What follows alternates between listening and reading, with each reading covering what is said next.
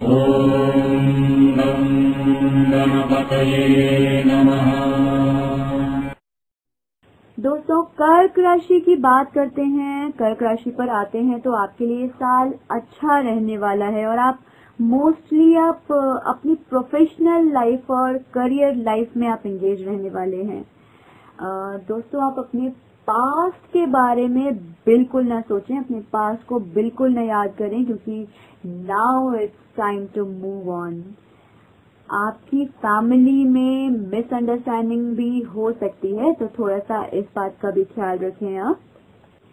अच्छा, लव और रिलेशनशिप पर आते हैं तो आज गणेशा की प्रिडिक्शन के हिसाब से ये साल आपके लिए मिला जुला साल रहेगा और गुड और बैड इवेंट्स, मिक्स्ड इवेंट्स आपकी लव लाइफ को सराउंड करेंगे।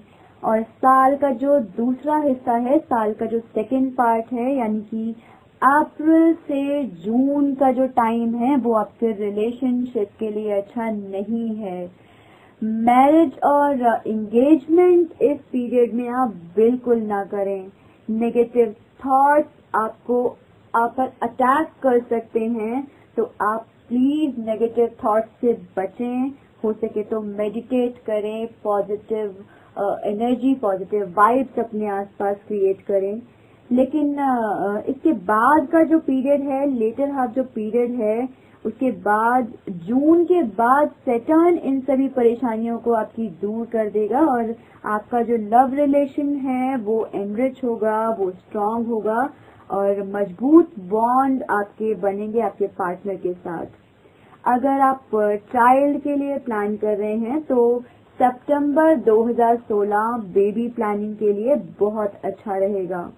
लेकिन अगर आप सिंगल हैं तो आप अपना सोलमेट अगर आप ढूंढ रहे हैं तो आपको आपका पार्टनर मिल जाएगा। प्रोफेशन के लिए तो ये साल आपके लिए हैपनिंग इवेंट्स लेकर आने वाला है दोस्तों। और बिजनेस यानी कि व्यवसाय में आपको अपने बिजनेस को एक्सपेंड करने के लिए इंटरनेशनल बिजनेस प्रपोजल्स मिलेंगे।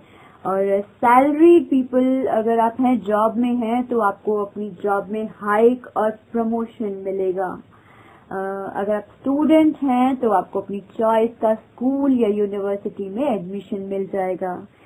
आपका फाइनेंशियल स्टेटस इम्प्रूव होगा और ओवरऑल ये पूरा साल करियर के लिए और फाइनेंशियल चीजों के लिए गोल्डन ईयर है दोस्तों। तो बहुत अच्छा ये साल आपका बीतने वाला है। फैमिली और सोशल लाइफ की बात करते हैं तो दोस्तों, आपसे बेहतर कोई नहीं जानता कि फैमिली और सोशल लाइफ को कैसे बैलेंस किया जाए।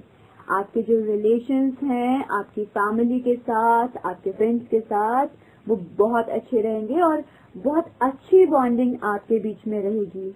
आप नए दोस्त बनाएंगे, सोशल एक्टिविटीज में भी आप इन्वॉल्व होंगे और ये आपके हेल्दी माइंड और हेल्दी हार्ट के लिए बहुत अच्छा रहेगा। आप अपनी फैमिली के लिए भी बहुत सपोर्टिव रहेंगे और इक्वली आपकी फैमिली भी आपके लिए लॉयल और सपोर्टिव रहेगी। अपनी फैमिली के साथ आप ट्रिप्स भी प्लान करेंगे। हालांकि साल का जो पहला हिस्सा है, फर्स्ट हाफ जो पीरियड है, वो आपके लव रिलेशनशिप के लिए थोड़ा सा रफ रहने वाला है, लेकिन चिंता की बात नहीं है, क्योंकि बाद का जो पार्ट है साल का, दूसरा जो हिस्सा है साल का, उसमें आप के जो रिलेशंस हैं, आपका जो बॉन्ड है आपके पार्टनर के साथ, वो स्ट्रांग होगा और आपके लिए वो अमेजिंग पीरियड होगा। ट्रेवल पर आते हैं, ट्रेवल की बात करते हैं तो साल 2016 आपको फ्रीक्वेंट ट्रिप के चांसेस दिलाएगा। आपको बिजनेस ट्रिप के भी काफी मौके मिलेंगे। न्यूली मैरिड जो कपल हैं जिनकी अभी शादी हुई है, वो परफेक्ट रोमांटिक डेस्टिनेशन पर जाकर हनीमून एंजॉय करेंगे। अगर आप आउटसाइड कंट्री सेटल हो रहे हैं तो साल का जो स्टार्टिंग पार्ट है वो आपके लिए थोड़ा सा परेशानी वाला रहेगा। शुरू के पार्ट में थोड़ी सी दिक्कत रहेगी, लेकिन लेटर हाफ पार्ट में आप स्टे और एंजॉय करेंगे। हेल्थ की बात करते हैं तो हेल्थ के लिए साल आपके लिए उतना अच्छा नहीं है। तो फर्स्ट हाफ जो पीरियड है साल का, उसमें आपके वर्क प्लेस पर फिजिकल स्ट्रेस और प्रेशर की वजह से आपकी हेल्थ इफेक्ट हो सकती है, क्योंकि आप पर हार्ड वर्क का और बेटर परफॉर्म करने का प्रेशर रहेगा। आप बहुत ज्यादा ड्रिंक बिल्कुल ना करें, क्योंकि इससे आपके लिवर पर इफेक्ट पड़ेगा।